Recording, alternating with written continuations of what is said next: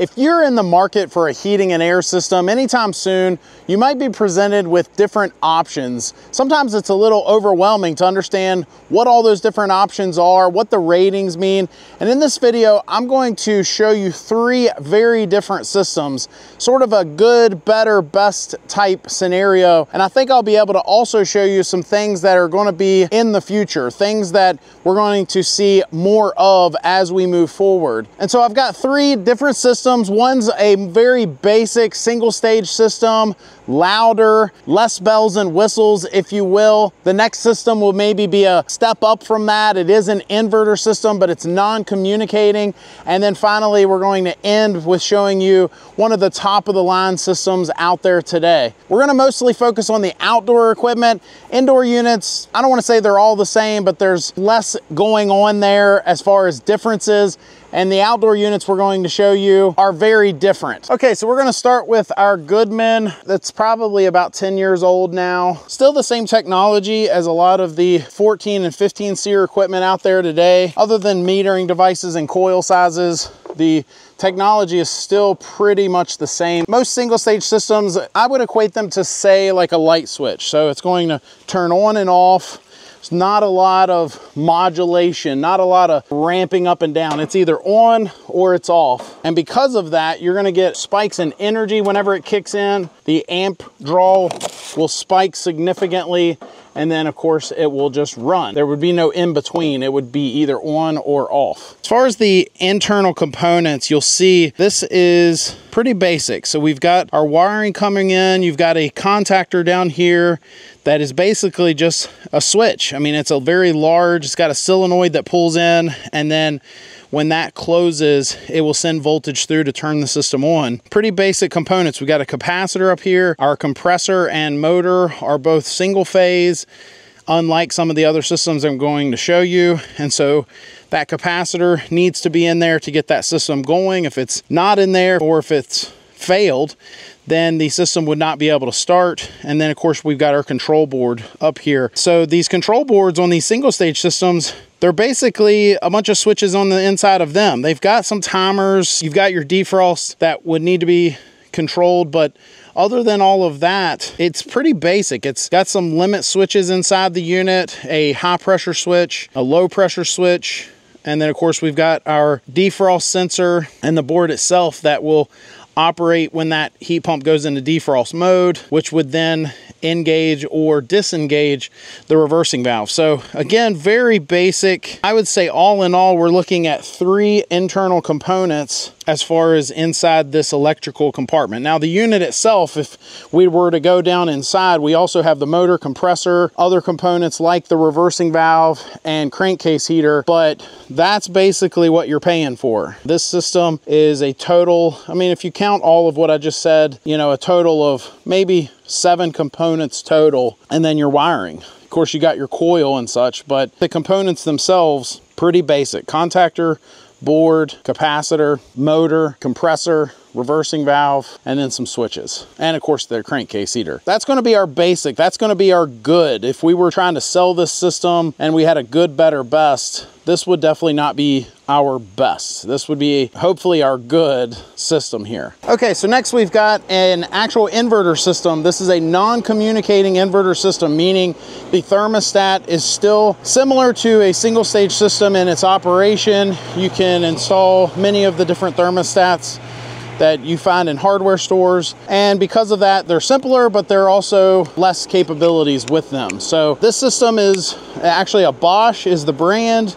And this was one of the first systems Bosch launched in our country on the residential ducted unitary side of things. In fact, I believe it is the first one. It's a 1.0 is what they ended up calling it. I would say if we're looking at good, better, best, this might be our better system. It is an inverter, it is quieter, it is more efficient than the single stage. We are skipping over 2-stage systems in this video because they might be a little more efficient, but they are basically still the same technology as a single stage system. I'm just going to show you the inside of this Bosch unit because I think you will see a very clear difference. If nothing else, visually, the board is quite different. This board is very different than the one we saw on the Goodman. Okay, so as you see, we've got a bunch of things going on that we did not have going on in the Goodman. One of those being we've got a 7-segment display up here that can help with troubleshooting and other things, such as putting the system into charging mode, which you have to do on these inverter systems if you're going to check pressures. You know, as you can see, just a very different setup here. We don't have a contactor per se. Now this board does have switches on the inside of it. It does a number of different things. We do see capacitors there. We see some dip switches there that we didn't see on the other system that have the ability to change different things. And it actually just kicked on. I don't know if you could hear that or not. It just turned on, so it's a little quieter than the other system. I wouldn't say it's as quiet as some of the other systems out there, but significantly quieter than a single stage system. In fact, you don't have that initial spike in energy. These systems do rectify the voltage to go to the compressor, so that compressor ends up being a 3-phase. It's not a single-phase compressor. As you can see, just a lot more going on in this system. Now, up here, you know, we do have, as I said, a rotary compressor, a variable speed motor, and other than that, we do still have our reversing valve and a few other things going on in there. But inside of it, I would say there's less change from the Goodman over there to the Bosch as far as the internal components, other than an upgraded compressor and motor. It still has a crankcase heater, it still has the reversing valve and so on. You're really seeing a difference here in the electrical compartment of the system, the part that controls everything. Obviously a very different look going on in here. We do still see a small capacitor up there, but nowhere near as large. That's only a 6 microfarad. The one thing I will say for folks that like being DIYers, homeowners like to get in there and do things themselves, this is a game changer to the systems from a safety standpoint, because a lot of these boards, because of the capacitors, will hold charge, and you've got people that are getting shocked because of it. They don't know that. They don't bleed the voltage off. They don't make sure it's lower. It's different voltages. Folks will say are safe. Some say less than 50 volts DC. Some say 10. Making sure it's a low voltage could hurt you pretty bad if you were to get popped by that. So these systems are DC. A lot of these components are DC voltage, and because of that, these capacitors do hold charge, unlike the capacitors that are in a single stage system. So that's the Bosch. So this final system I'm going to show you is one of the top of the line systems we see today. It's the Daikin Fit. Daikin is the brand we sold at my company, and the reason this system is not on actually mounted at a home, it's mounted on this rack, is because I teach other contractors how to do our trade. And so this is one of our trainers, and I've already got the cover off here. Sorry for the mess. I've got a bunch of stuff in our basement here, but I will show you a couple things that set this system apart. Now, I will say, I get this comment from time to time. Folks will say, well, the Fit doesn't have the ratings that this system has or that system has. As you can see, this system is a side discharge unit. It's a fully communicating inverter system. Imagine if they were to take the best technology out there, inverter communicating technology, and put it all into this more compact side discharge unit. And that's essentially what they did.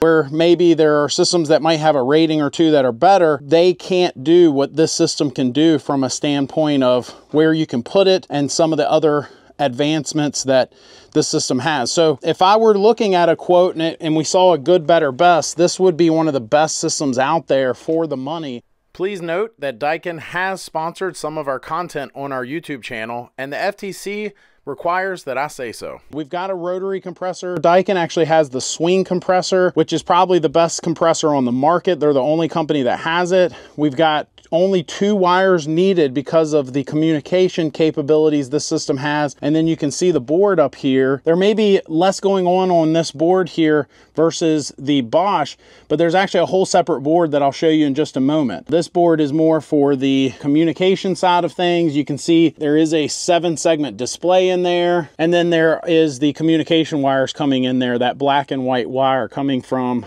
the indoor unit and thermostat. The system basically can send data back and forth like the internet, and that allows the system to do a number of things from a standpoint of communication if something is wrong, but also communication from an efficiency standpoint and so on. This is kind of what I wanted to show you. You know, as far as under the hood, there's a very big difference between this and that 13 SEER system we saw out there. Okay, and so finally, guys, I got the top off here. You can actually take the whole front of this unit off and get to everything a lot easier. But anyway, I just wanted to show you, if you can see back in there, there is the second board, and kind of see what I'm talking about. You know, there's just a lot more going on, if you know what I'm saying. And because of that, you know, this system just has capabilities. It can run a whole lot quieter. It can run a whole lot more efficient and so on because of all that. And so you can see a clear difference between these systems. When we're talking about a single stage system that's louder and less efficient, more like a light switch that's flipped on or off. And then you come up to these modulating systems where it's almost like a dimmer switch that has the capability of ramping up and down. But when you get into these communicating systems, not only is it a dimmer switch, but it also is almost like someone is standing there at the dimmer switch and constantly raising and lowering that switch so it can be as efficient as possible, among other things.